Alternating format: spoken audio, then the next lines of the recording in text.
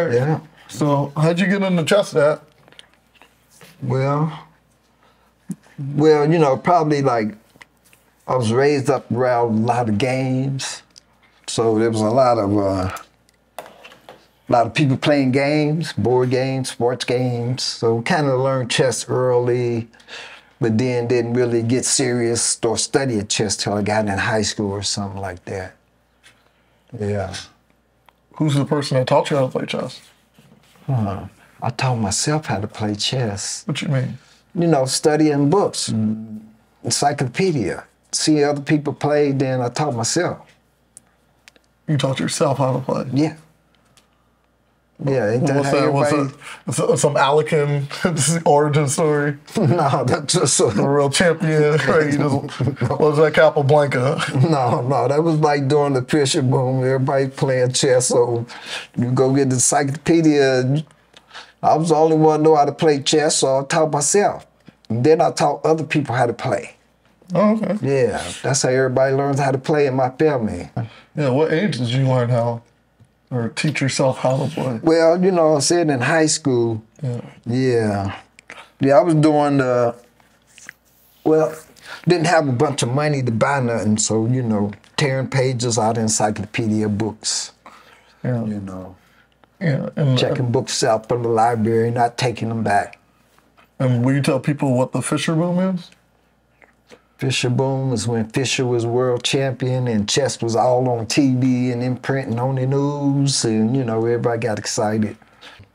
Then there's one dude in the community that came in and started coaching, and that was Zed Fortman. He's like a really good player too. But he always told me that he ain't never seen nobody who had that hunger and that want to really go into it. He's been teaching chess ever since he taught us, and he said our crew was like the best crew he ever had. People feared us when we came to tournaments. What's this about? Oh, man. I knew it. I should have just went up. Oh, Lord. Why are you always on this? About the strategy.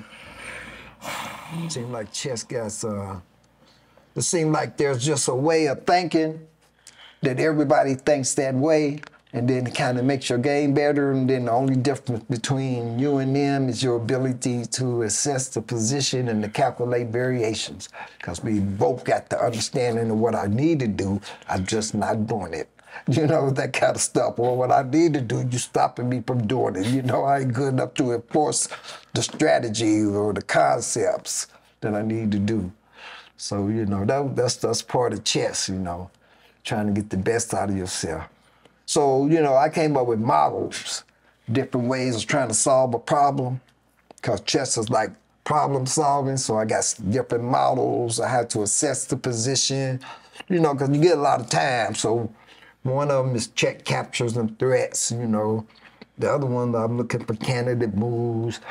All of them lead to the best position, So when I'm trying to find the best move, I use different moves. Middle school, and then I start playing other folks, and how do I start doing versus them? Well, you was doing okay. You weren't exactly the top boards, because some of them kids, they've been in the school system a long time. But eventually you'll catch up with them like you did at South when you finally caught up to senior year. Catch up with the people that were on top. So, yeah, once you start studying and, getting into organized chess lessons, I think you got better. I don't know if anybody gave you any lessons besides me coaching you. Did you take any private lessons? No. Yeah. How did you feel about DJ getting better? Were you proud? Were you wanted him to get better? How did you feel? Yeah, I wanted him to play in more tournaments, but, he had other interests, and, going to tournaments and winning all the time wasn't easy. So, yeah, I was glad to see him in the chess, and, I kind of believed that, everywhere I went, he could go. There was no place where I went that he couldn't go. So I tried to keep it like that. Go black man reading, he go black man reading. Go chess club, he go chess club. Go tournament, he go tournament. You know, trying to keep him under my wings, get him go bowling. He go bowling. Now he bowls. He's like almost 200 average. And, you know, proud of that. How does it feel? Oh, it feels good. You know, he can beat me. I don't think he can beat me in no rated chess game, but, you know, not no slow one. I think I'm a win or I'm a draw. That's what I'm thinking. But, you know, it could be different. You know, he knows some stuff now. He's 2,000, you know.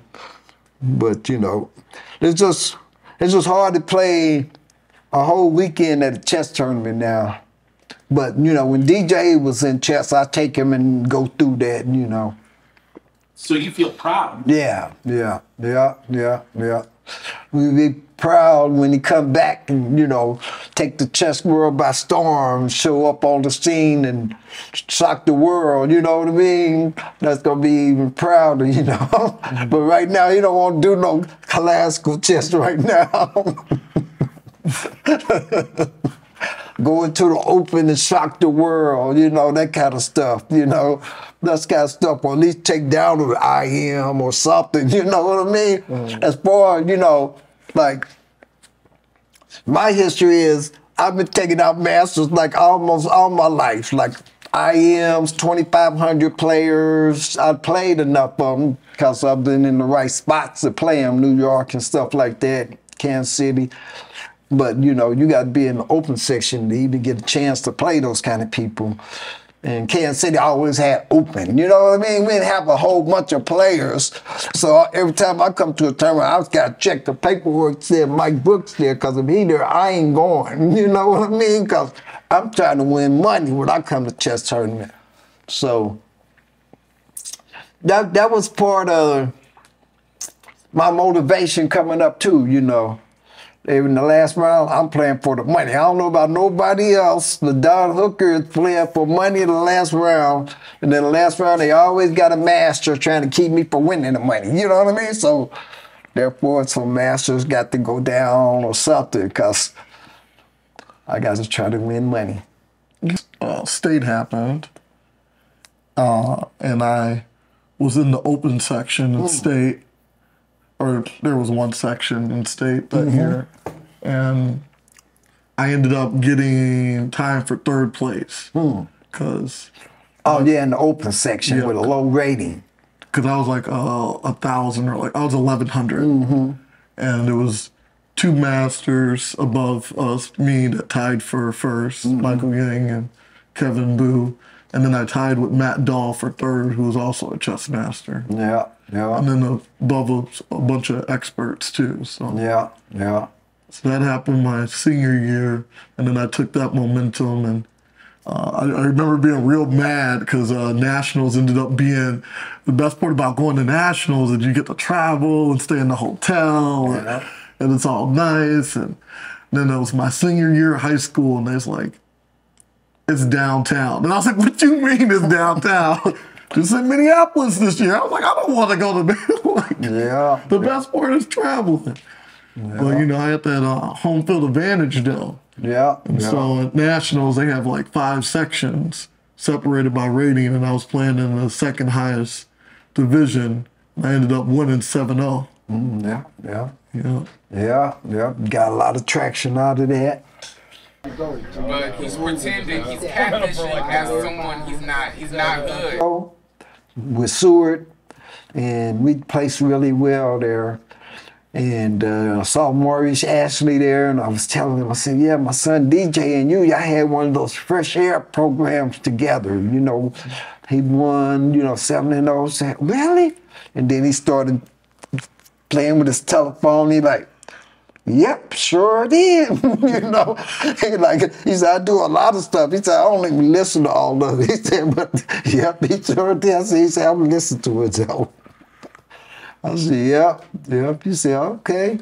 Yeah, he used to say I had success on the national level, so I should have been getting some traction for that, Who did?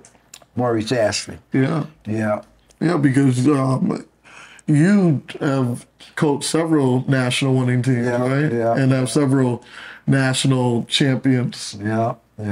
In different divisions. Yeah. So, Right after that, you know, graduating from high school. I don't know what your rating was coming out of high school. It was around 1900. Because I got like 800 points in like those 4 months. Oh yeah, okay. Between state and nationals, and then I did one more tournament afterwards. And then that put me up to 19, like 40, 50. Yeah. And for us to volunteer and go to the library. Well, you know, just to create a lot of, you know, just get back to the community, teach the kids problem solving skills, you know, always say praise them and raise them, talk to them real nice, tell them to get out their pieces, talk about planning and problem solving, you know, just sit there, just always, you know, play through a game and they learn and they get their that's what I do, you know, I kind of do the Michael Jordan approach. Before I start all that stressing and coaching and teaching and getting people to care about winning, I first got to create a love for the game. It got to be fun, you know what I mean?